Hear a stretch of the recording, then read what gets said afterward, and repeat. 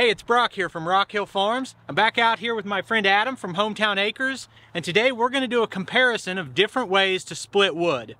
Personally, aside from having a splitting maul that I use a few times a year, I've got a homeowner grade log splitter and I've got a skid steer mount log splitter.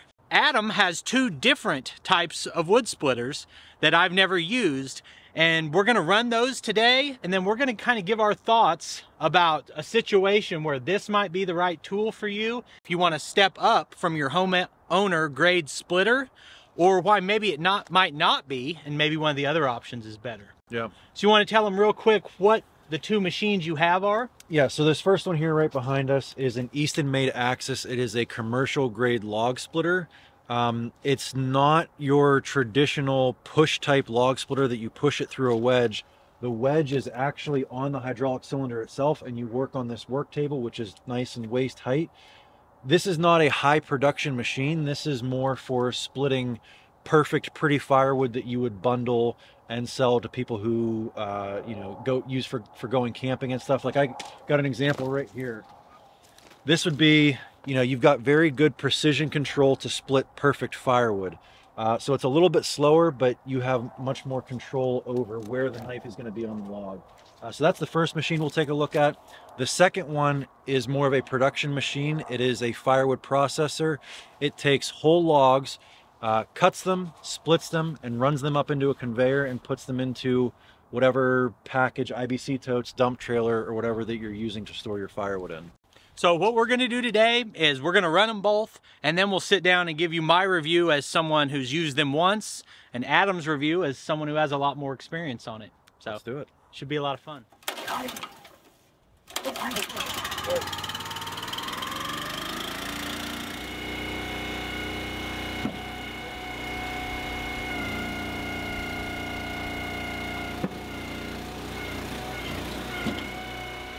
Number one thing I'm automatically a big fan of is the log lift. My biggest nuisance with firewood is everything we get's big, and I don't like picking it up.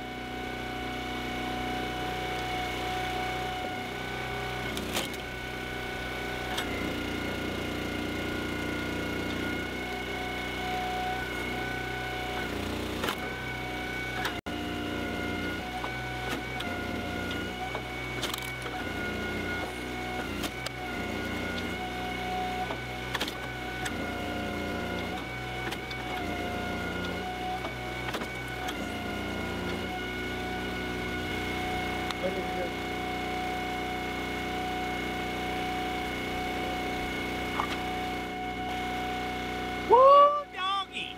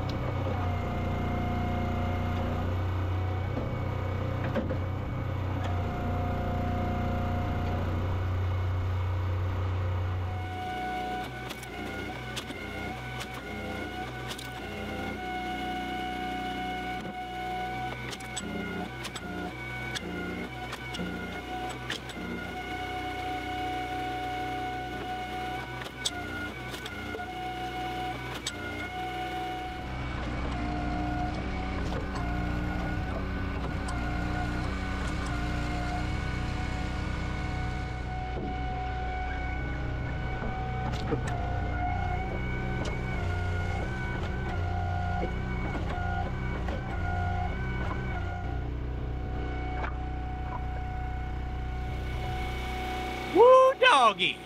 I want to test the theory out. I don't know if this is real or not, but hey, Doug! That's like magic. Who the heck's hollering for me? Where did you come from? I usually hide in the bushes. If you guys watch Hometown Acres, you know neighbor Doug shows up anytime you need him.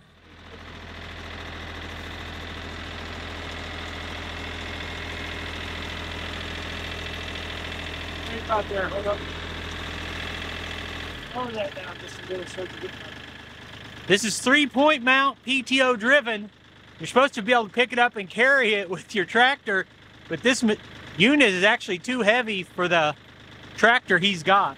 It's a 35 horsepower tractor, and it's supposed to pick up about 1,600 to 1,700 pounds on the 3-point. But this is designed for a larger tractor than what I have. The PTO power requirement is only, I think, 25 horsepower at the PTO, which my tractor has that. I just don't have the lifting capacity to move it around. Luckily, you don't have to carry it to run it, so. Yeah. Here you go. Ready? 1, 2, 3. That'd be a much better one. Yeah. It's got a little bit of twist to it, but it should still be all right. So Adam, this right here is a log deck that is an accessory to the processor. Is that correct? Yeah, and if you look, it's got hydraulic hoses that run from the log deck to the machine. And what that runs is this in-feed roller. So that will work in tandem with the in-feed belt, and they'll spin at the same speed. So you've got a contact point here and a contact point here to feed that log. So there's a hydraulic motor on the main unit that runs this. So this is a completely manual model. There's no hydraulic levers down here that run any of the controls. Basically just have this arm here that controls the in-feed and the saw and the splitter. So the in-feed, you push it forward.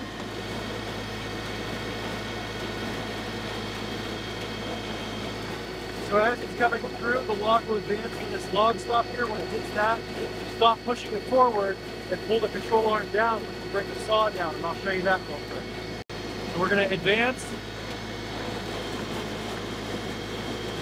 Hit the log stop. Saw will start.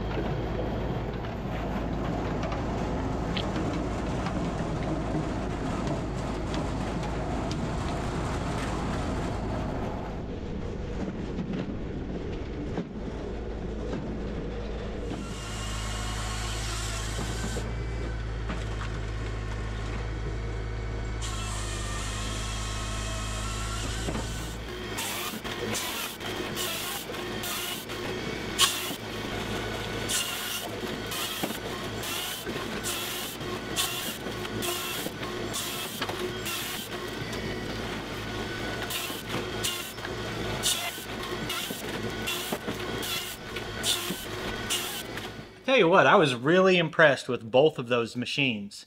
And I've seen them both in multiple videos, and I didn't really get it until I was the one doing it. So besides those two machines that we just looked at down here that belong to Adam, I have the inverted skid steer log splitter. And it fits a very unique purpose. And what I'm realizing is that both of your machines are also for a specific purpose.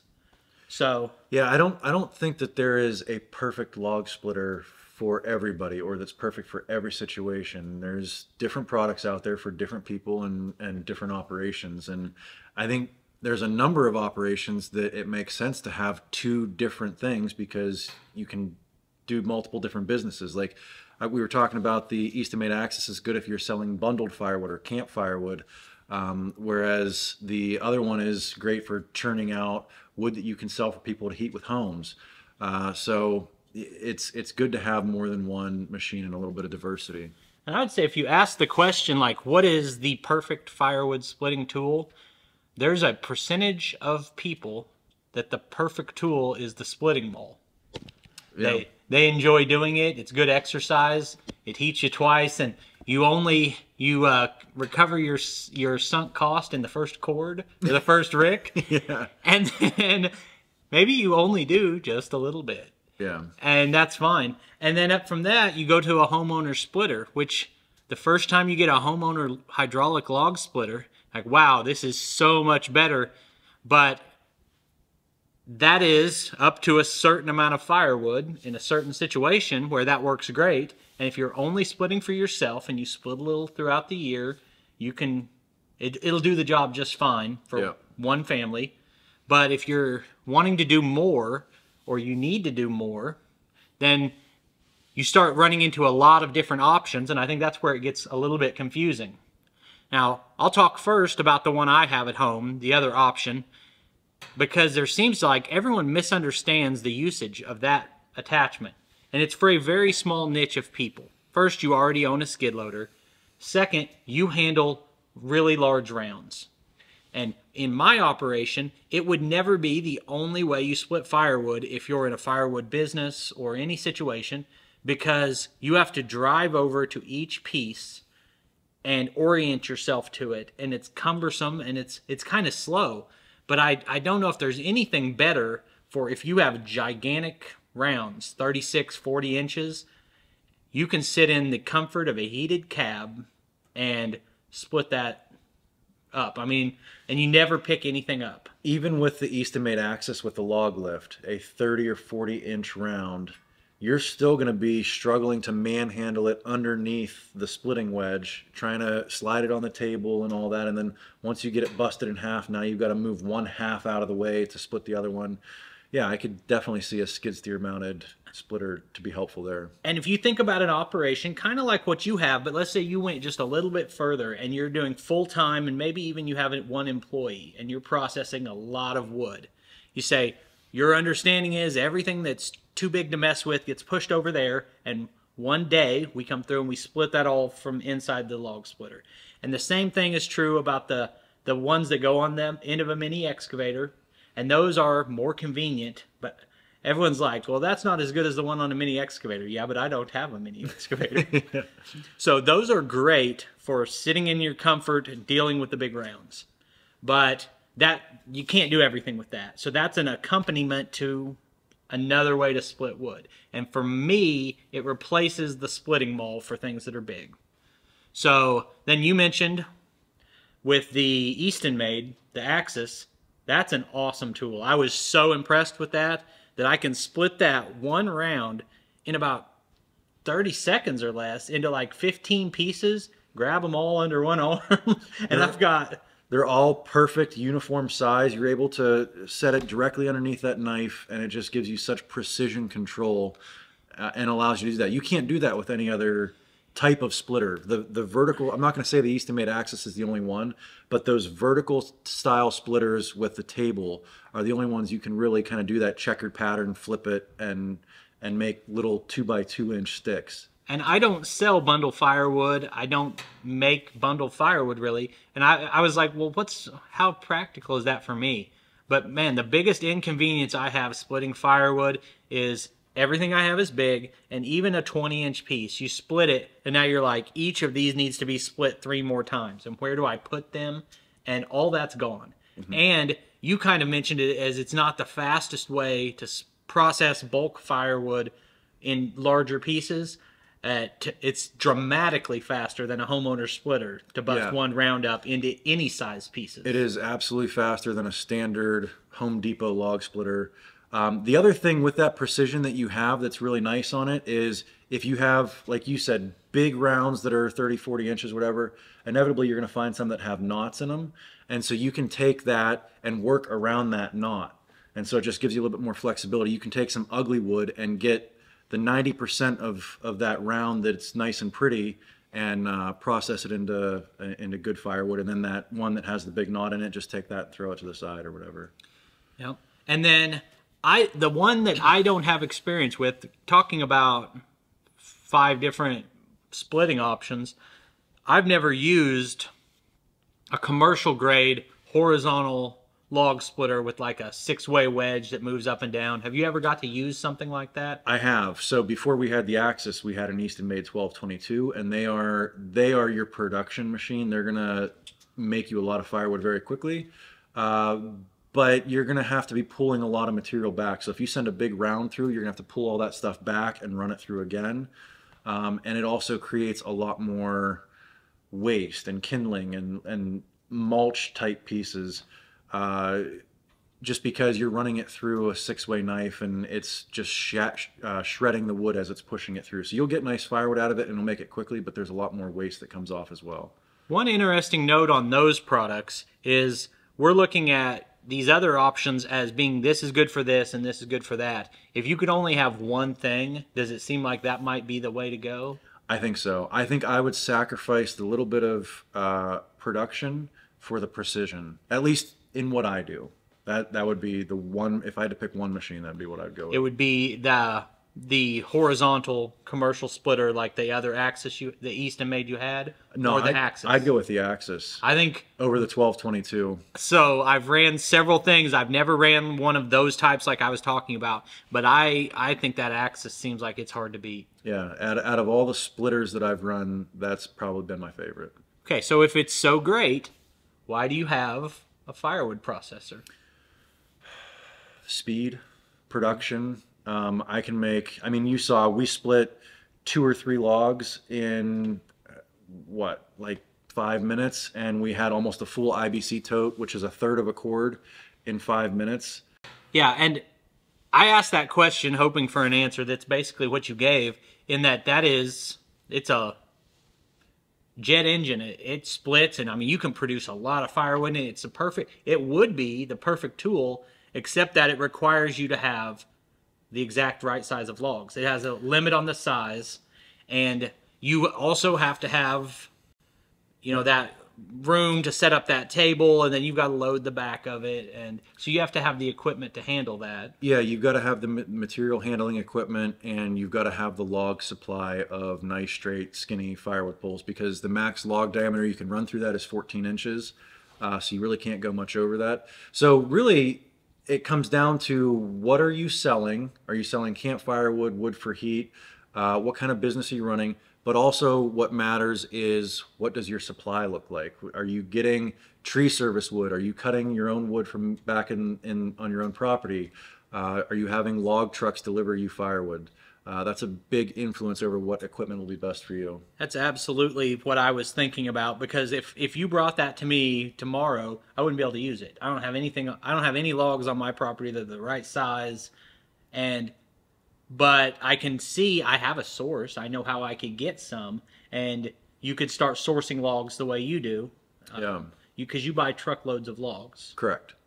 Yeah, and the one thing, back to kind of how we were talking about having multiple different pieces of equipment, kind of how I use those together is if I get a 13 or 14 inch log that's at the max diameter of what will run through the processor, when I run those logs through the 6-way wedge, it'll give me pieces that are larger than what I'm looking for, that ideal size. And so then I'll use the Eastonmade Axis as a resplitter. I'll take those bigger splits off the processor and go and split them in half one more time with the Axis to give me, you know, the good campfire size wood pieces. So I guess if we want to be covering all the bases in this, have you ever ran one of those excavator splitters? I have not. It seems like that would be a handy option, but it's not replacing either of your 2 machines out there. That's more for dealing with those big ones, I think. Yeah, and I can still do them with the Axis. It's just not as comfortable, you know, trying to manhandle a 200 or 300 pound round than it is sitting in an air conditioned or heated cab on a day like today. And then the other option is the like tractor mount 3-point splitters. And most of those, I don't like the idea of having a splitter on the back of my tractor because I carry logs with the tractor. Mm-hmm. And those are almost more a replacement for your homeowner splitter. So. Right. But hey, I love the setup you've got. I think if you do a lot of firewood already, but if you wanted to go in full time, you've got a nice equipment set up for it. The excavator's perfect. Yeah. So I appreciate you giving me the opportunity to try some of this out. I always love having people over to take a look at the equipment. And then obviously the last thing is cost. That's a pretty dramatic price increase to go up to the Eastonmade, and then the processor is going to be even more than that. So you always have to factor that in. Yeah, I mean, we could put a link down in the description to current pricing, but I think right now probably the Eastonmade Axis is around somewhere between $11,000 and $13,000, and the Japa firewood processor is somewhere $20-ish thousand. So it's definitely an investment. It's not something for the homeowner. It's somebody that wants to probably burn wood for themselves, but also, you know, you're definitely thinking about selling wood. It's not a question of if, but how much. And I can tell you, if you're making decisions about do you want to be in the firewood business, the best resource I can recommend to you is watch this guy's videos. Hometown Acres is the YouTube channel. He makes a lot of videos about splitting firewood, but he also talks a lot about the economics of how much did he spend on chains and fuel and upkeep on the machines, depreciation. He goes very detailed on the math and can help you make some of those decisions. The biggest problem I see with a lot of people who do firewood is they don't charge enough for the product that they're selling. They don't understand their costs, and they don't understand that they're charging less than what it costs them to make it. And so we try to help people understand that and charge more for the product that they're selling. Yep. So make sure you check out Adam's channel. I appreciate you watching this video. I'll put links on the screen to more of our videos, and we'll see you next time.